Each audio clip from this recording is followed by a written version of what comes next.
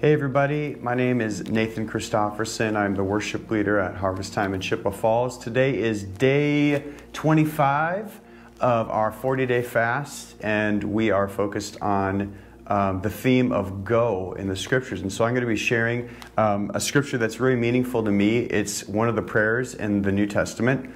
I love the prayers in the New Testament because they are incredible prayers to pray ourselves, to take the scriptures and turn them into a conversation back with God. And when we pray the prayers of the Bible, we can have so much confidence that we're praying according to God's will. And He says, whatever you ask in my name, in accordance to His will, shall be done. So when we pray the scriptures, we can know with assurance that God is going to answer those prayers when we pray it in faith. And so I have a prayer that I want to share with you. This is right from the book of Acts, Acts 4:29 through 31.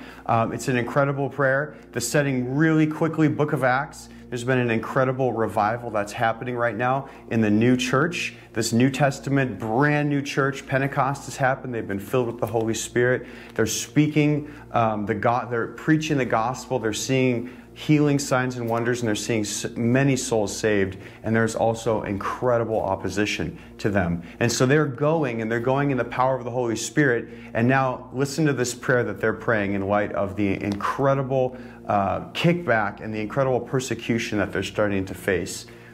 It says this is the prayer that they prayed. And now, Lord, look upon their threats and grant to your servants to continue to speak your word with all boldness, while you stretch out your hand to heal, and signs and wonders are performed through the name of your holy servant Jesus. And when they had prayed, the place in which they were gathered together was shaken. They were all filled with the Holy Spirit, and they continued to speak the word of God with boldness.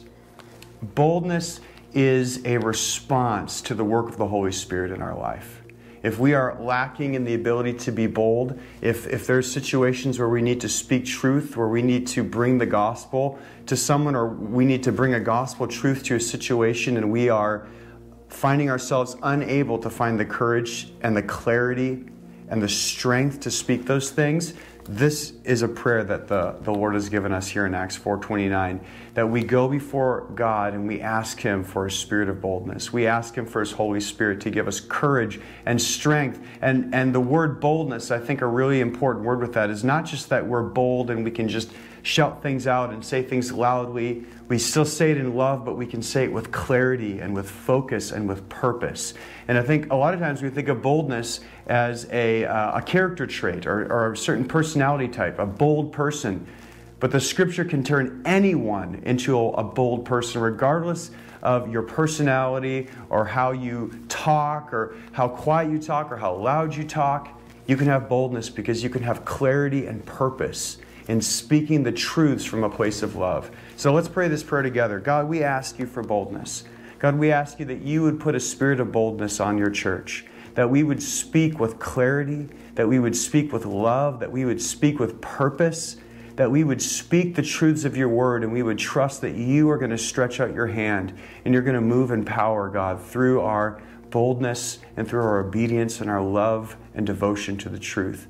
God, would you just put a spirit of boldness on us today? God, I ask you right now, in the different things that we face as we go into the world and we are your disciples following you with all of our hearts, that you would truly place clear words from your heart to speak with boldness and love and clarity. In the name of Jesus, amen.